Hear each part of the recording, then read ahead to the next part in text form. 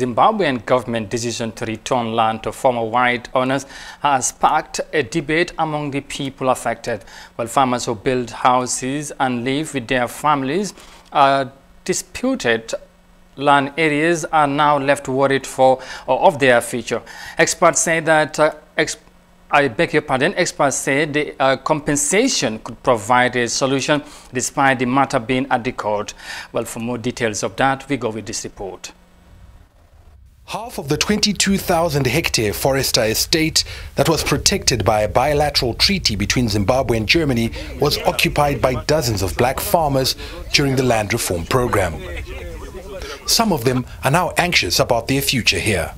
I am surprised to hear that Forester can repossess this land. And to tell the truth, my colleagues have talked about offer letters and other things, but here the big word is that we are utilizing land. We produce maize here, we send to the GMB, we produce tobacco to different companies, but I know that tobacco is supporting government in terms of foreign currency, as much as we know.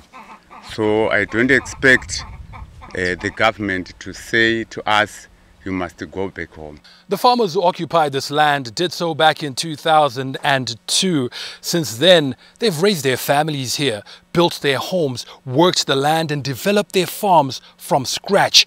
And so for them, this is the only home they know. They're adamant that they won't move.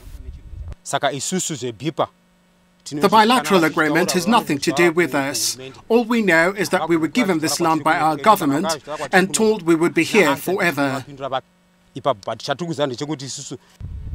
government insists that former landowners can only return where feasible. It's agreed to pay $3.5 billion in compensation to the others for improvements on the land. But that constitutionally provided payoff is being challenged in court. We believe that it is overcompensation which does not take into account the fundamental requirements of Section 72, subsection 7, that originally this land was stolen through violence, through robbery, and developed through slave labor. It's hoped the compensation will bring closure to the contentious issue. You couldn't get significant investment on farms that had conflict.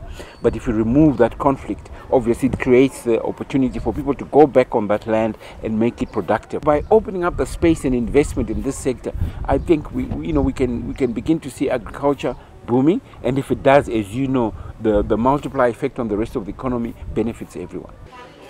The agricultural sector is the largest employer. It supplies 60% of industrial raw materials and accounts for over 40% of exports.